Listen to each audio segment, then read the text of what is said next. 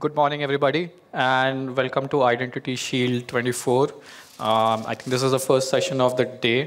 There are a couple of other tracks going on, and so thank you for showing up here and for the lovely introduction. A brief introduction about myself before we get started.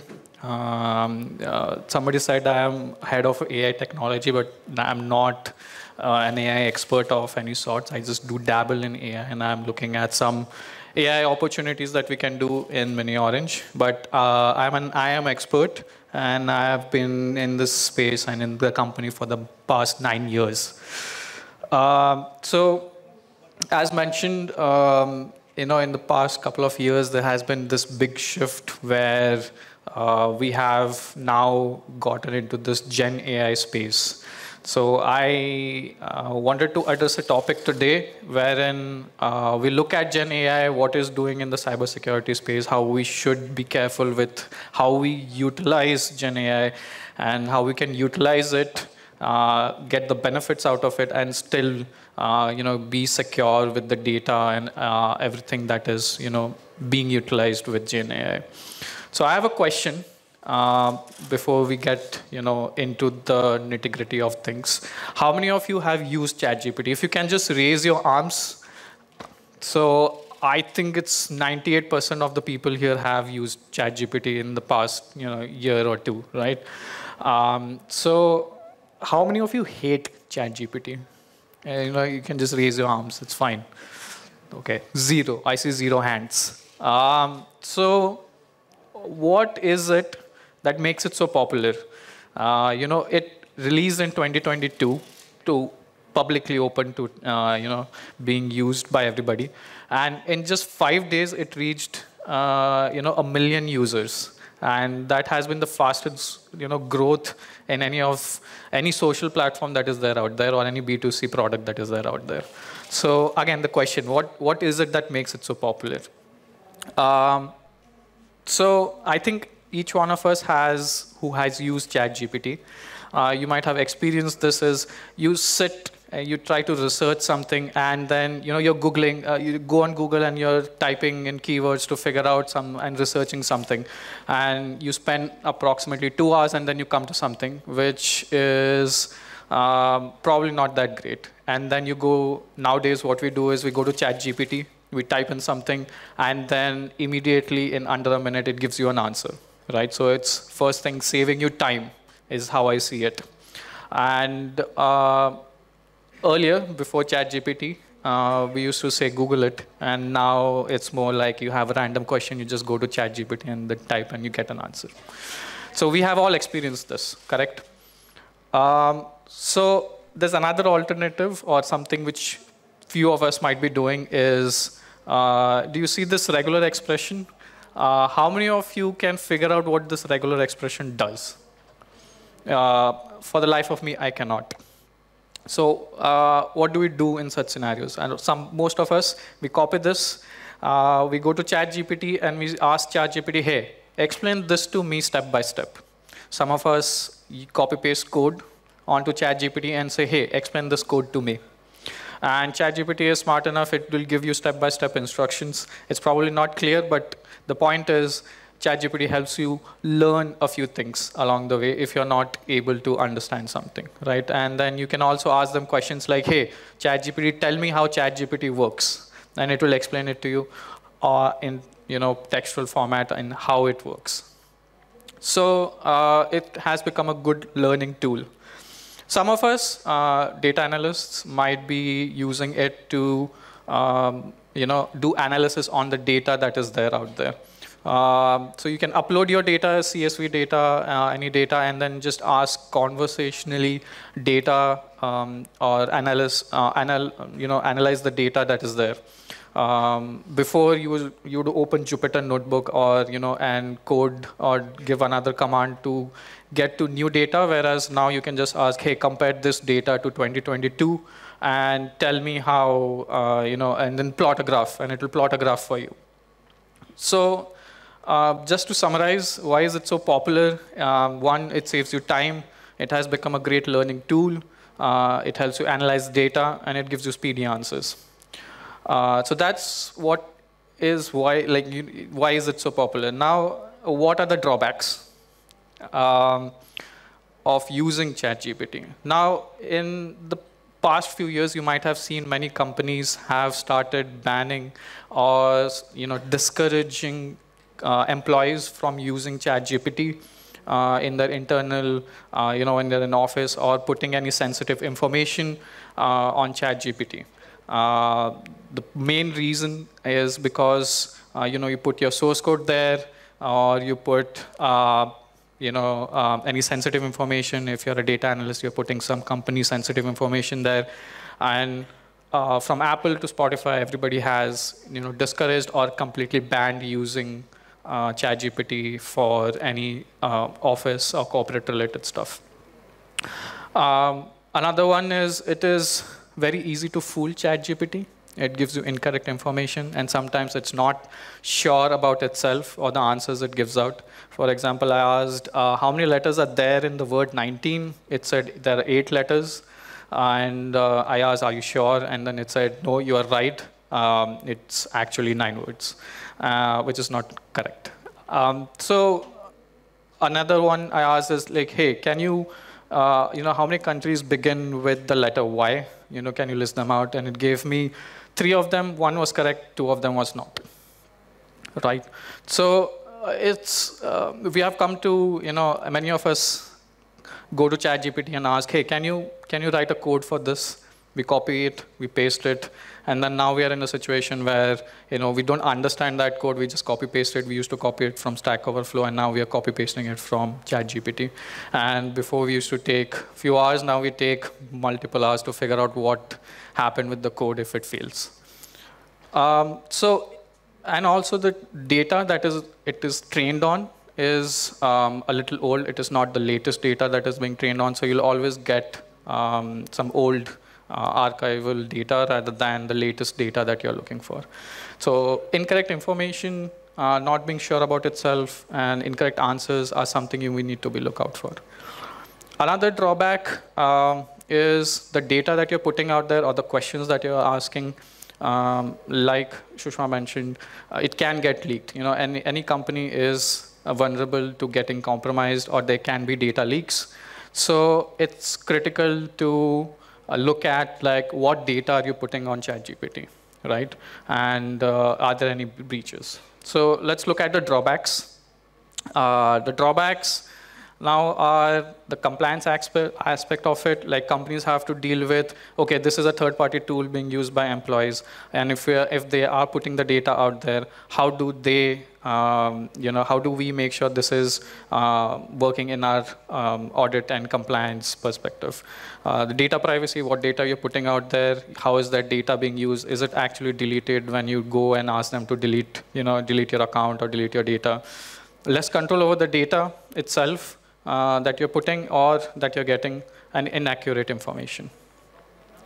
So that's the summary. That's the good. That's the bad. It saves us time, but there are also downsides to it. So what are our, how do we leverage this for our teams and for our customers? All the good parts, all the good aspects of it. So the potential use cases that I see is, you can create searchable docs and wikis, which is somebody comes on your marketing site or someone comes on your site, and instead of having to navigate and figure out what solutions are available or going to headers, you can just conversationally ask a chatbot which is there, like, hey, I am looking for an SSO solution to SSO into so-and-so application. Could you help me out? And if you have a solution which can give you that answer there, then it's a faster answer compared to, let's say, they reach out to a support engineer and then they wait a couple of hours to hear back from somebody. It can also be used as a learning tool, an internal learning tool. Let's say you have a model which is trained on your code base. It can go in and then you can then ask it questions related to your code base, and it will be able to give that answer, which is not completely possible with ChatGPT. You can build an internal tool for data analysis. Any data analysts here, you can upload your data. And we saw one example where you can plot graphs and stuff and analyze on the data that you have. You can have AI-driven reporting system in your products itself. So rather than going and searching manually, you can have a system wherein the customer asks who has not logged in for the past 5 days, or who has not logged in for the past month and who have not set their MFA. And you can ask them conversationally, and it can generate that without having you to do some kind of GraphQL or others, coding in the backend. And you can create low-level support bots, which means anything related to licensing, pricing. You can create a bot which can answer those questions immediately rather than having to wait for a support engineer. So those are the potential use cases, but like we saw, there are some drawbacks to it. So how do we not compromise with security? How do we make sure that this is all secure and it gives accurate information to what you want in your organization or personally? And how do you make sure that the data is within your perimeter and is not going out, or is being misused? So the main is you can just, the groundwork is you can just create your own private GPT and run it locally, rather than having, using some external provider, which is there like ChatGPT. So let's look at some of our options. And this is where we get into the code of it. So this is a hands-on session. So there were some prerequisites. If you have not installed Python or other tools, it's fine. You just follow along with me, and I'll walk you through it. And it will give you an idea in terms of what's possible in terms of running your own chatbot or a private GPT locally. And you can go back and try it out. So there's this. So just if you want to open it, it will give you access to a code. It's publicly hosted, so you can go back and try it on your own if you want to. I'll just wait for a couple of seconds. You can take a photo or open it in your laptop if you have your laptops right now, and we'll switch to the code. OK. All right. So if we'll switch to VS Code, so Windows 2. All right. So I think if you're on the Bitbucket page, you can clone that repository. So we're using git clone command, and it will give you access to this code. So what does this code do? I'll just give a brief overview. There is a data folder. If you click on the data folder, you'll see there are some PDFs. And what this PDF, all the PDFs are all the data sheets that are there on the miniOrange site already. And at least one is an OpenID RFC. Then there are 3 files. We'll first look at each file separately. We'll look at first the test.py file. So there is already a terminal open at the bottom. I'll just quickly run the code to show you, and then I'll walk you through the code. So just have to do Python 3 test.py. That's the command you need to run. Test.py. So that's the first code that we'll look at. Once it runs, it will take at least just a couple of seconds to boot up. It will give you a UI. It's hosted on 127.0.0.17860. Gaurav, can you go to that URL? Yeah.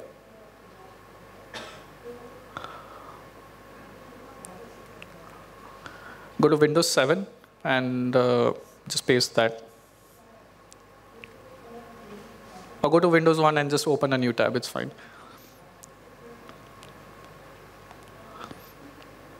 All right. So you'll get this UI. This is using, well, I'll go to what libraries we are using to generate this, but the code should generate this for you. Now we can ask it a miniOrange related question, like what are the features that miniOrange provides? And if you ask that question, it will give you an output. It will take a couple of seconds.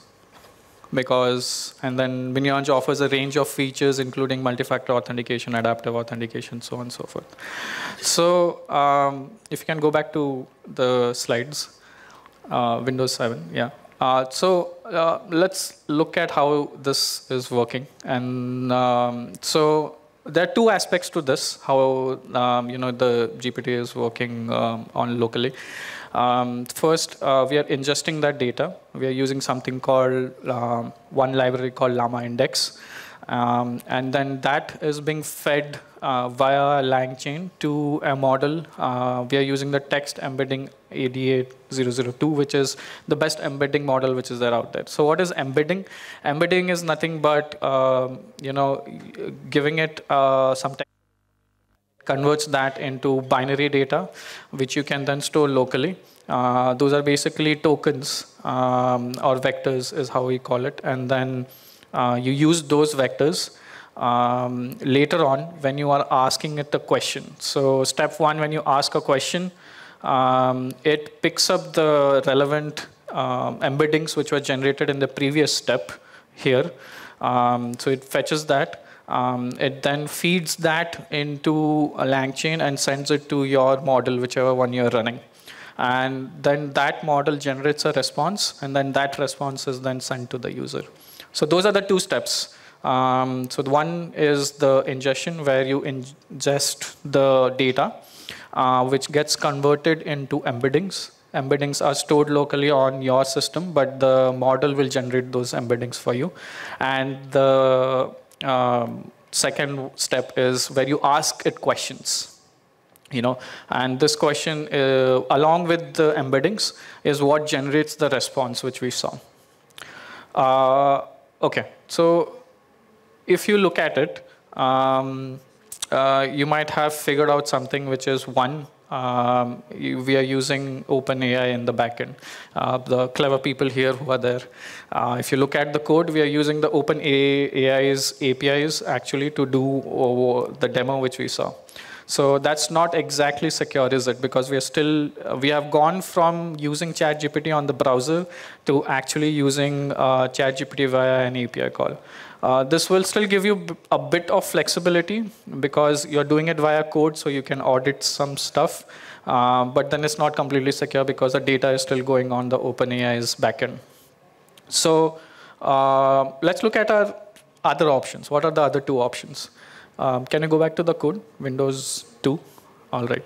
So there's another file, which is test-hf.py. Now what we are going to do is we are going to use something called Hugging Face. How many of you have heard of Hugging Face? Okay, a few people. So Hugging Face is basically an open source system, or a platform where people have uploaded their own AI models already. So if you're interested, you can go to Hugging Face and see what all models are there out there. We are going to use one of those models here. We are going to use something from Google itself. Google has uploaded one of the models there. And we're going to run the same code, but this time test-hf.py, and see what the results are. So just give it a couple of seconds to run, and it will run it on the same port. And then we'll see what the answers are, how is it different from OpenAI, and what can be done better.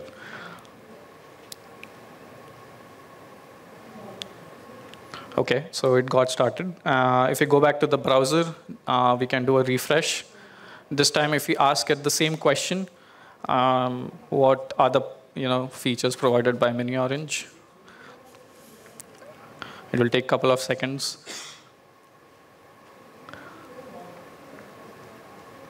And it will generate the answer for you.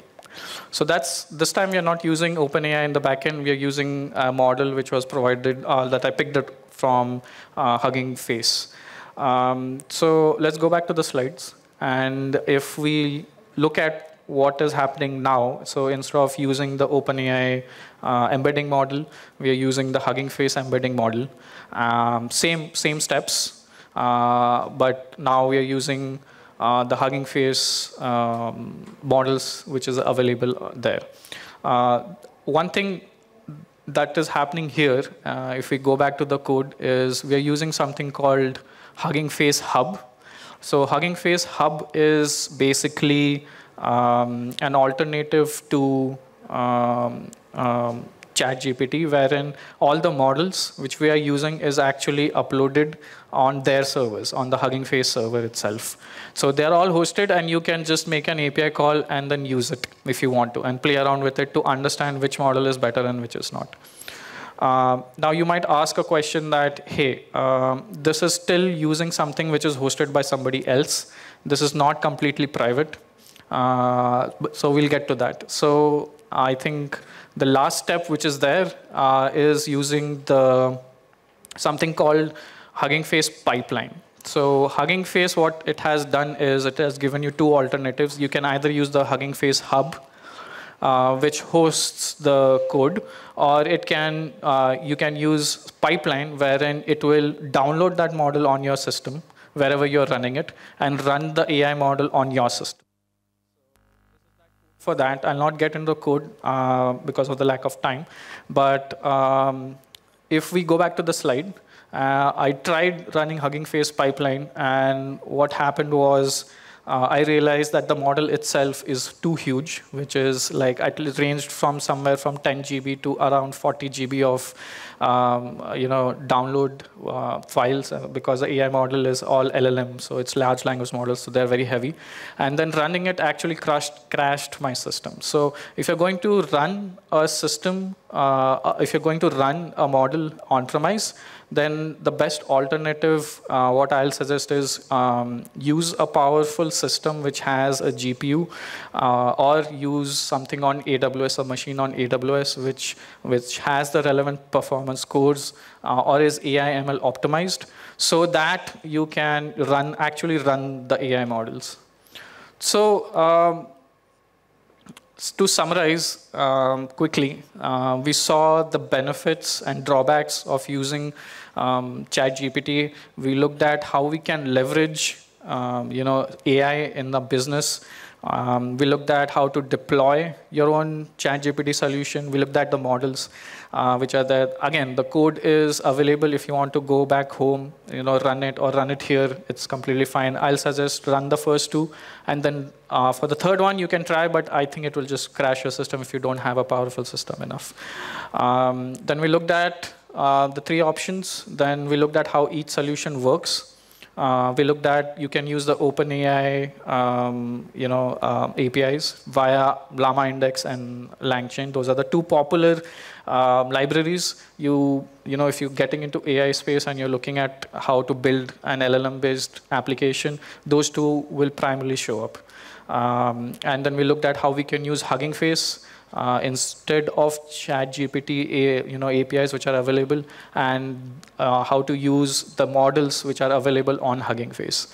Then we looked at how running something locally, it makes sense. If you're running this locally, you have complete control over the data. You can audit stuff, you can generate reports, you can even blacklist certain keywords if you want to, because you have full control over the code and how everything is, like the questions being asked, the answers being responded to, everything. So I'll just quickly go over, if you can exit out of this, just press escape. If you go to Hugging Face, the third tab, I'll just give you a brief overview. So this is the platform. There's this, you'll need that access token. For OpenAI, using the OpenAI APIs, you'll have to have a premium account. You'll have to pay them for a API, because I think the free one does not come with enough limits to make API calls. But Hugging Face is open source and it is completely free. So the Hugging Face hub example which I showed is completely running on a free account. If you can go to the LangChain one, the second last. So that's the library which is being used to create the private GPT which we ran, the three options. So this is one of the tools, and the last tab, which is Llama Index. I use Llama Index because it is a good tool to ingest data, and LangChain is an abstraction to help you interact with all of these OpenAI libraries or Hugging Face libraries. If you can go back to the slide. So I think in terms of the session, I think it should give you a brief overview of, if you had to run your GPT offline on your own systems, what are your options? So thank you for being a lovely audience. I wanted to give enough time for any questions anybody had. And those are my credentials. If you want to reach out to me, I'll be here all day. If you have any questions AI related, we also have a booth 1. You can come ask what miniOrange is doing in the AI space. And thank you. If you have any feedback, you can kindly scan this and give the feedback on the session. If you have, just rate out of 5. And any questions, I'm happy to answer. There are a couple of minutes, so I wanted to dedicate it to any questions anybody might have. There is a standing mic placed on the center, so I would request you all to please queue up in case you have any questions.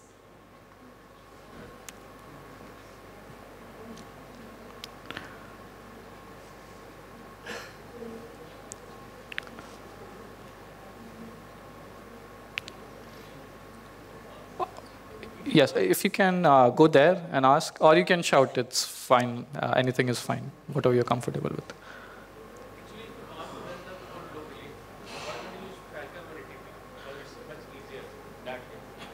Sorry, could you be a little bit more loud? See, what I saw, that you were using OpenAI key. Right. So you were literally not running the code in it locally. Right. You could have used a different LLM model, example, Falcon or TV. Right. So there were 3, I'm not sure if you followed, there were 3 examples, right? One example was using the OpenAI. Can you go back to the code once?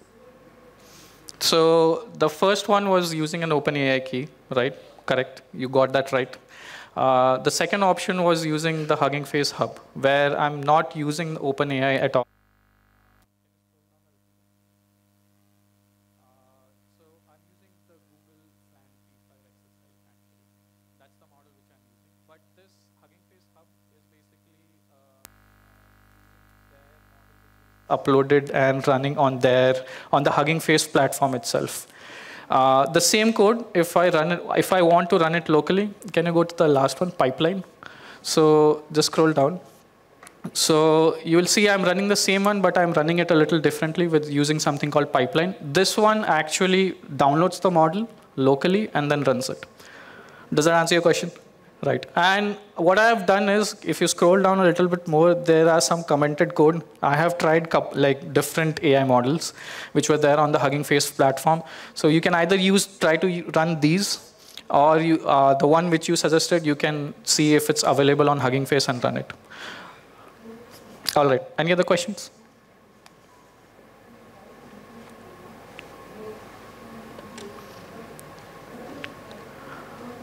Cool. I think there are no other. Yeah, I think, yeah. Go ahead. If you can use that mic.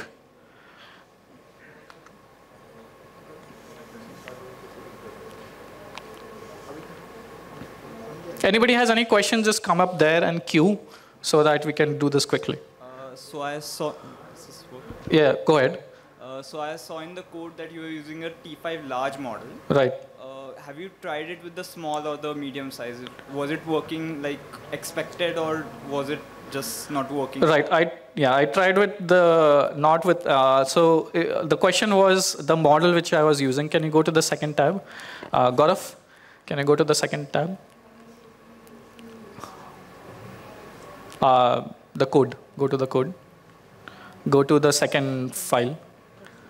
So he asked that I use the FLAN T5 XSL. Did I use a lower one? I think there is an XL version, and there is also a... Yeah, I think the T5 also has a small version, which I have tried before for summarization. Right. But it does not work as... Right. So you got it. That's the answer. I did try it. I did not get the expected. So LLM is basically how the larger the parameters are that it is trained on, the better the results will be. So I used the XSL one. It gave me good enough answer, but it was still not the best. So let's say I'm testing something locally. Right. I don't have a good enough GPU, like 2 Right. GB RAM maybe, Right. VRAM. Right. So a medium one generally does not suffice for Correct. any operation, like usable operation.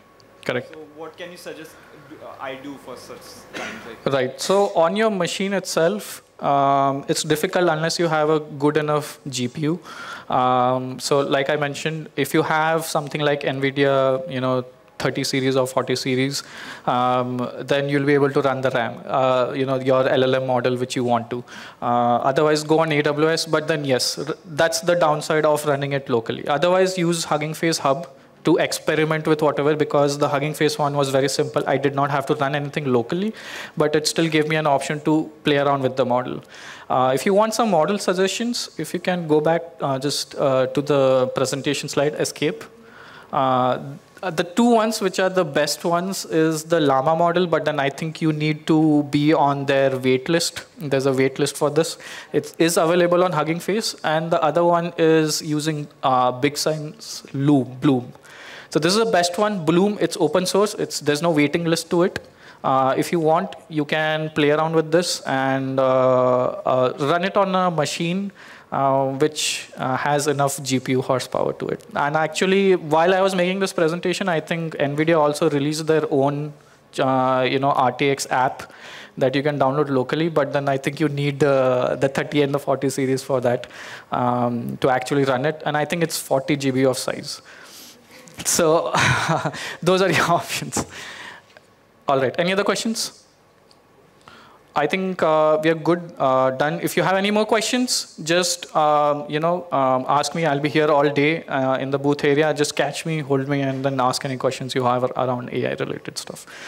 All right, I think we're done. Thank you. So much. Thank you for being a lovely audience, and I hope you all have a lovely time here. Thank you.